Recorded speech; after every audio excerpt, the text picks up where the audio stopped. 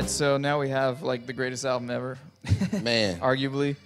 I mean, this is at least top 5 albums of all time, wouldn't you say? Michael Jackson off the wall. Top 10. Yeah. Yeah, for sure. Yeah. Of all time. All time is a long time. A lot of people's lists have Thriller above this, but I Nah. agree. I agree with you. Off the wall. I agree with you. And that whole A-B analogy, this one B-A. Like, right, you know? exactly. It's just, you can't really compare the two for one. I mean, it's like comparing Low End Theory and Midnight Marauders. Bingo. It's like...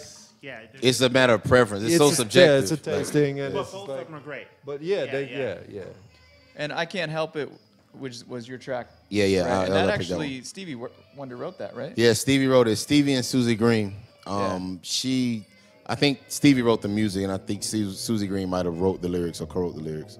But yeah, this is like actually one of the few times that they hooked up, and it was actually dope because their other collabs were not good. You talking about Stevie and Michael because they did Get It off of which was on Get It. So you don't even remember the song. I don't. Get It. It was on. Get It was on. Get It was on the Characters album, the Stevie Wonder Characters album. Wow. It was an album from '87. It was like the single was Skeletons. Skeletons in your closet. That was the single. Okay. And yeah, actually Get It was the song on that. Yeah, it was. So did they have another collab? They had another jam. They did Just Good Friends on Bad. On Michael Jackson Bad album. It was the last song on side 1. You know it had to be a bad collab if it wasn't a lead or a second or even third single. Right. Yeah. You know. Yeah, Just Good Friends and Get It. Those were not good. But this one, they got it right. And but I mean, obviously, like, we say this is arguably a perfect album. Like, why is this your track? I mean, it's just a perfect song. Yeah. I mean, it's just so. I mean, God.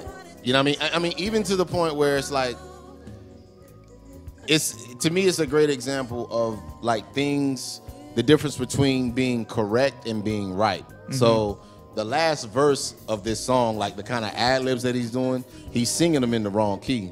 Right. Like you can go, I can't help it if I wanted to. Like it's technically wrong. Right.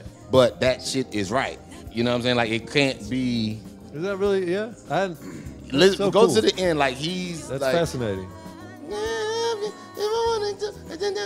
Like it's technically again wrong, but that shit is fucking dope. Feels good, right? Yeah. Right. So, but nah, man, just perfect song. Like really understated, cool production, beautiful changes. An extension of what Pizzo was saying. Like, this album is loaded with hits. Right. Yeah. Loaded with unbelievable songs.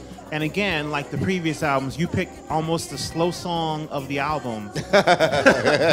So my question was, did you always gravitate to more melodic and a slow and more of a feel song versus, girl, get up and dance? Right. Well, I mean, I guess for me the thing was, I just always went where other people weren't going. So like, you don't stop till you get enough, and Work I mean, It that shit was everywhere. Like we was always dancing to that. It was every family reunion. Yeah. Like that was, you know what I mean? Like those records were just, I mean, they were everywhere. Yeah. So it wasn't until I got older when I actually went past, Right. the I hear hits. you. Right. And I was like, oh shit, what is this? Yeah. And then like when De La sampled it on Break of Dawn. Yeah. And mixed it with the Smokey. I was Perfect. like, oh my God. Sampling Like, perfection. Yeah. Really dope. Yeah. I was like, y'all assholes for this shit. Yeah. That shit was so dope. Yeah.